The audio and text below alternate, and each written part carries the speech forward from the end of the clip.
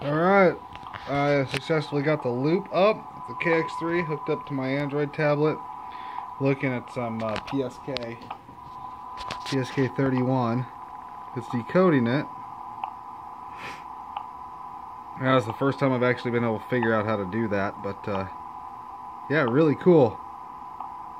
I think I'll turn on the waterfall here. Probably should have done that. There we go. Perfectly readable. And over here on the KX3 display, it's decoding the same thing. Pretty awesome.